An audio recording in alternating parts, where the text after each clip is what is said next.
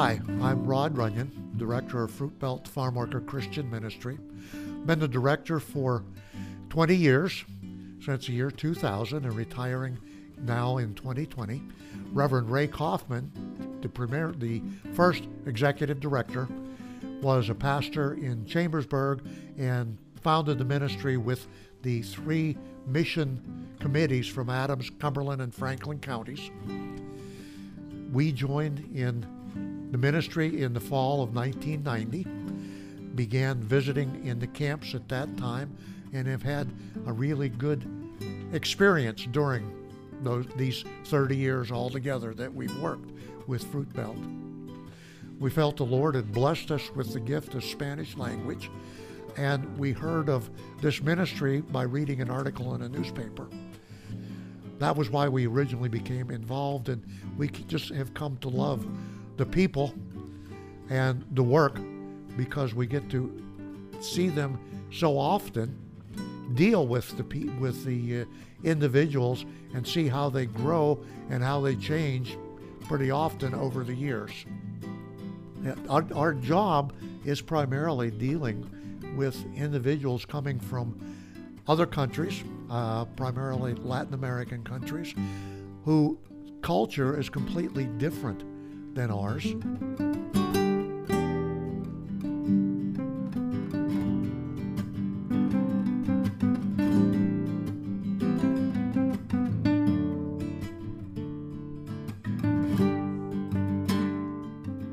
Our main ministry is to just offer ourselves and offer help in any way we can to the workers. As they come, the majority don't speak English, or they have a little bit of English, but they continue to come to work, and they need help in various ways, not understanding the things going on around them, maybe explain why such and such happened instead of what they would have expected.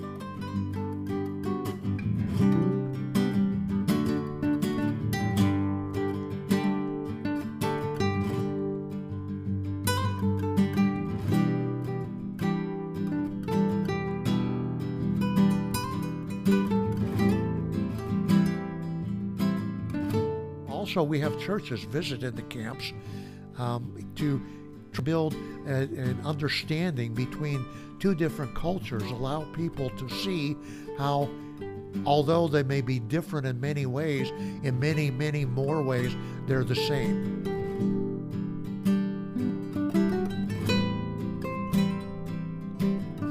We have a number of denominations that support us financially and in the form of donations for items such as blankets and sweatshirts and what we call health kits or comfort kits.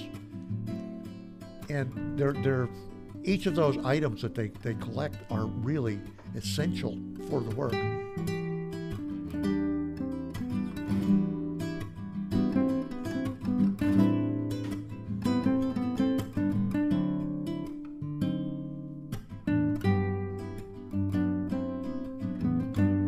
Nancy, my wife, is the ministry's secretary, much more than that, and much more even than an administrative assistant. She does all the paperwork, keeps track of who has donated what items, sends out thank you letters, thank you notes, answers the telephone most of the time because I'm not here. She without the ministry, we would not, or without her, we would not be having the ministry that we can do now. But also, Nancy and I have been married for almost 52 years, and we partner very well, and she's one of my heroes. And I don't think I would be an effective person without her in my life.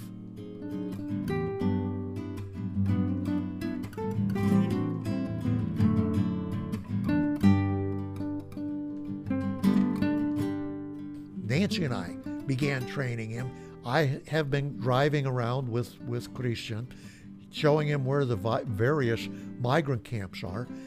We still have many more to go, But it's an important detail because although we have addresses, we do not, in many cases, have pictures or anything of how to get into the camps. And sometimes it's just a matter of recognizing, which gravel road do you turn on, or which tree do you look for to turn next to, and those kinds of things are important with the way many of the camps are located down inside the orchards rather than being right up along the roads.